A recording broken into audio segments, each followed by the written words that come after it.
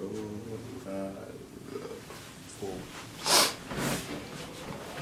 wasn't supposed to see my shorts. Over time, I ain't taking no breaks. Pray to God, let us all in the gates. Had to get my pride, never live a lie. Level number 9, bitch, I wanted to grace in my down. She be taking the time with her makeup.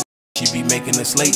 Free my mind, I was searching for purpose and working. Little nigga, don't play with your fate. Ain't no debate, I'm the best. Video, go ahead and leave a like down below. Go ahead and subscribe if you have not. I'm telling you right now, you're gonna like the video, so you might as well just go ahead and get it out the way. So today we're gonna listen to Band on the Run by Paul McCartney and Wings. What's your favorite kind of wings? I like honey barbecue. I like a nice buffalo wing. You can't go wrong with a nice buffalo. But nah, let's get into track number 1, Band on the Run.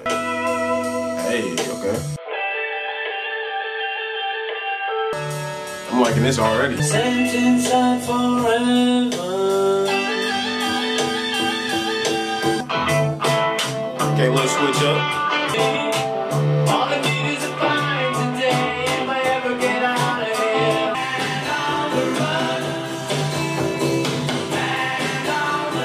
here. So I really enjoyed that track. Took you on kind of an adventure. It was like so many layers. I like the beginning, middle, and the end of it. I like what he said about if I ever get out of here, thought of giving it all away to a registered charity.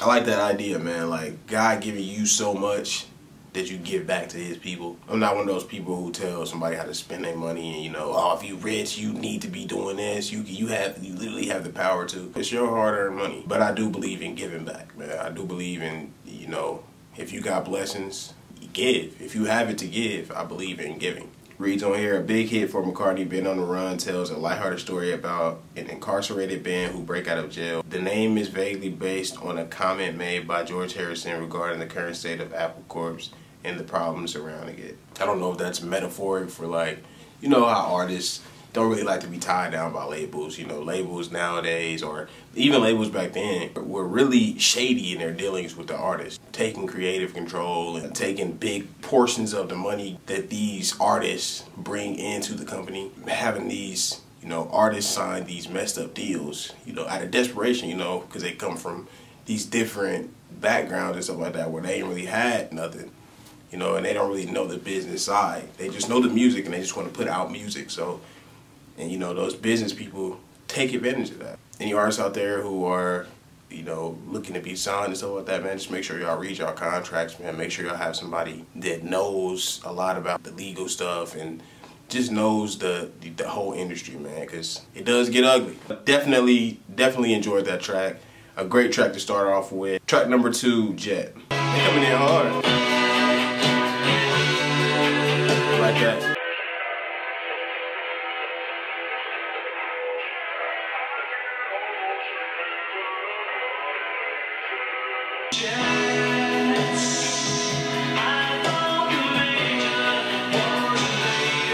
That little woo, woo, woo, that reminds me of something. I'm pretty sure y'all know. Comment it down below if y'all know what I'm talking about. Another enjoyable track. I really like the guitar on there. The dum, dum, dum, dum. And then it was like a little part in there. Hold on. Yeah, I'll have to say the guitar was probably my favorite part on there. You know, I like the little, you know, Jet. I made her much later. I like it. At the time of its release, Paul explained that Jet was inspired by a black Labrador puppy he owned. He makes a lot of songs about animals, man. Like, he gets inspired by animals a lot. Didn't he make a couple songs about birds? Though in recent years, he has started claiming it is about a horse or pony. Okay. Regardless, the lyrics are barely relevant to either animal, with Paul conceding that many of the lyrics were a little more than nonsense. I make up so much stuff, it means something to me when I do it, and it means something to the record buyer. But if I'm asked to analyze it, I can't really explain what it is. Some have speculated that the song is McCartney's tribute to David Bowie. Paul has never said as much, so it's probably just a coincidence. I can say, you know, as a person, you know, I identify as an artist. I am an artist. I can say, like, sometimes you make music and it doesn't really have that deep of a meaning. But people interpret it how they want to interpret it. That's a good thing about art, man. It can be interpreted any way, you know what I mean? That's a good, I guess it's good and bad in that way, because some people can take stuff out of context, like the song that they said that they thought was about Yoko and John, when it was really about Linda's ex-husband. Track number 3, Bluebird. That's funny, I was just talking about how he references a lot of animals and is inspired by a lot of animals. I'll come flying through your door. Talk to him, man. McCartney.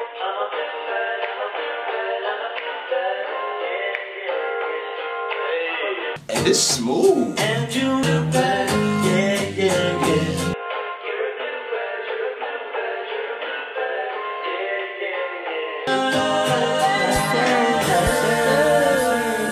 Yes, sir. Yes, sir. Yes, sir. Yes, sir. That's my favorite track on here so far. You know, I'm a fan of the simpler tracks. And of course, my favorite song so far is the shortest one so far. You know what I mean? It doesn't overstay its welcome. Don't forget, man, I live in the microwave generation, so everything is gotta be snappy. Written during a holiday in Jamaica, Paul McCartney used the flight of a bluebird as a metaphor for the power of love to set a person free from mental and physical constraints. I like that. I'm a fan of love, you know? I feel like all the world's problems can be solved with love. True love for each other, true love for your neighbor. You know what I mean? The love that God would give to us, you feel me? Yeah, it's funny, love can solve all problems, man. And God is love, so. But I definitely enjoyed that song, man. My favorite one on here so far. I'm a bluebird, I'm a bluebird, I'm a bluebird.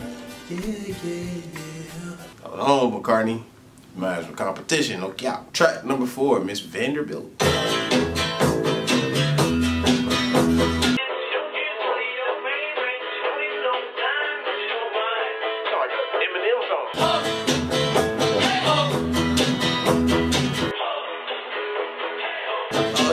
Oh, come on, bro. Miss Vanderbilt, do. You better drop your reading.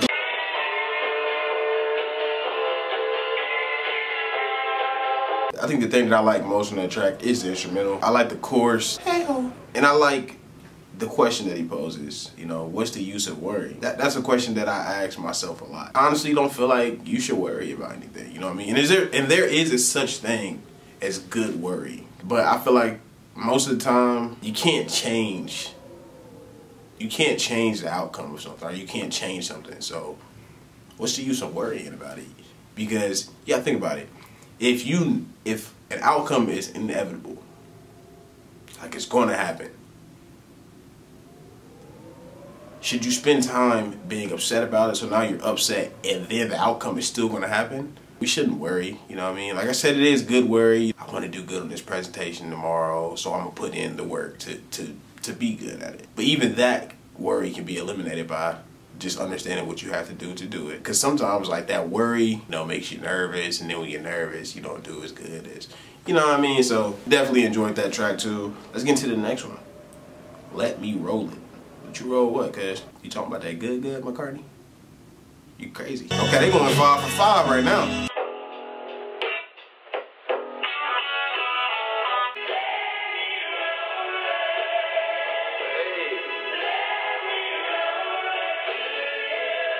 I know I sound like a broken record, but another enjoyable track. And I like what he said, you know, you give me something, I understand, you gave me love in the palm of my hand. I can't tell you how I feel. My heart is like a wheel. Let me roll it. Let me roll it to you. I like that. I want to tell you, and now's the time I want to tell you that you're going to be mine. Talk to her. Let her know, man. We don't ask for permission. We just take. You what? Me? But we do need consent, fellas. Don't forget it. Let Me Roll It was written by McCartney at Hyde Park Forum in Scotland. The titular phase was like the central refrain of the song. Band on the Run, inspired by a quotation by George Harrison. Let me roll it to you with a line, and I'd have you anytime. The opening track in the 1970 album, All Things Must Pass. Hey, man, shout out George Harrison, because that All Things Must Pass go crazy. And I really want to hear that. Track number 6, Memunia. Yes, sir. Ammonia. I like that.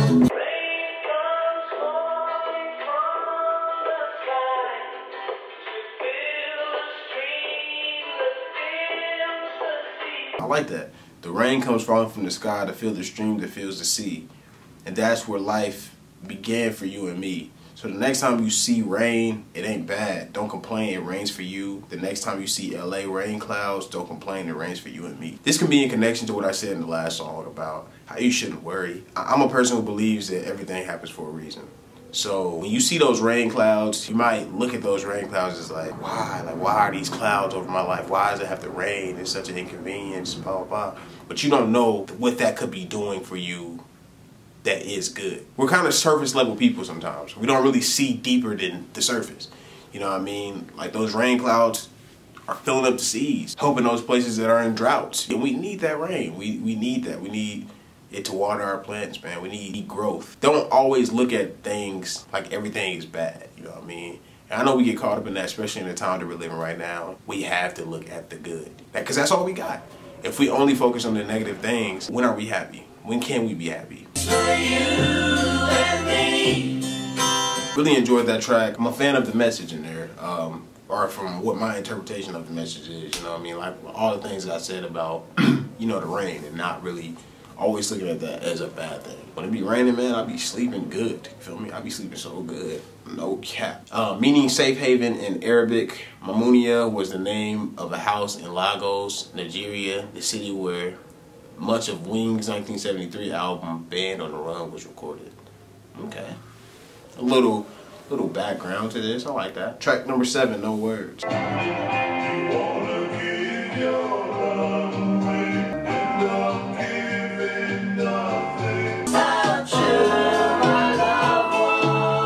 That completely aligned with what I was saying. You say that love is everything and what we need the most of. I wish you knew that's just how true my love was.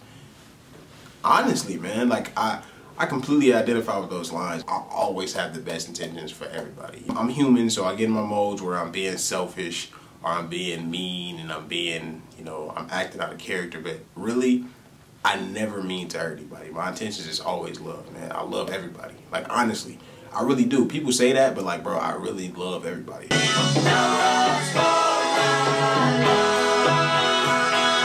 Denny Lane's first co-writing credit on Wings' release, No Words, was written before the release of Red Road Speedway, but wasn't recorded until Band on the Run sessions in the summer of 1973.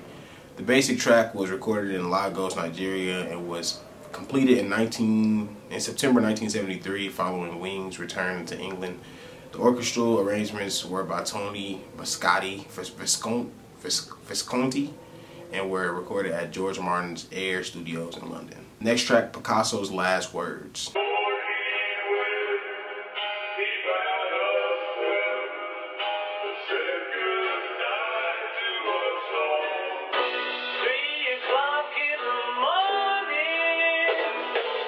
You some drums? You shy? Come on.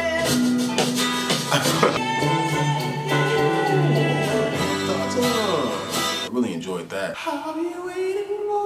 Another enjoyable track. Picasso's Last Words was inspired, strangely enough, by Pablo Picasso's last recorded words.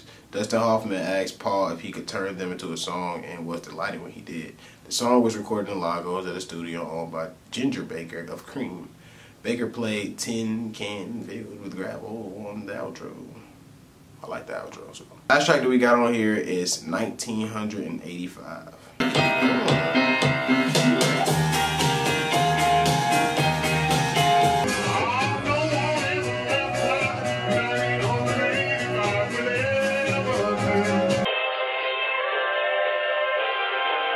Okay, so that was Paul McCartney and Wings, Band on the Run, and I will say that I thoroughly enjoyed that. There's not one song on here that, you know, I just blatantly disliked. There's obviously songs I like more than others, but this was a solid album, solid project, solid record, whatever you want to call it. Definitely some gems on there. Glad I got to listen to it, man. I don't remember exactly who suggested this, but you know, shout out to you, and if you did, I'll pin your comment down below. Hope you guys enjoyed this video, man. If you did, please leave a like down below. Send me some more stuff to listen to, you know what I mean? We back into the journey. Yeah, make sure y'all go ahead and leave a like down below, man. You know, I work hard on these videos, you know what I mean? Some people will look at them like, oh, I hate these reaction people. But I try not to make these like reactions, man. I try to form my videos to where it's like, we all friends, man. It's like, oh, you giving your friends something to listen to, like some of your favorite music to listen to. You know what I mean? I feel like sharing music is a true bonding experience. So it's like you sharing music with somebody you view as a friend, and you know they're giving it that full listening and giving it that attention that you would want somebody to give it. Squad, squad, squad. Gang, gang, gang. It's your boy Nick T. And I'm out this time.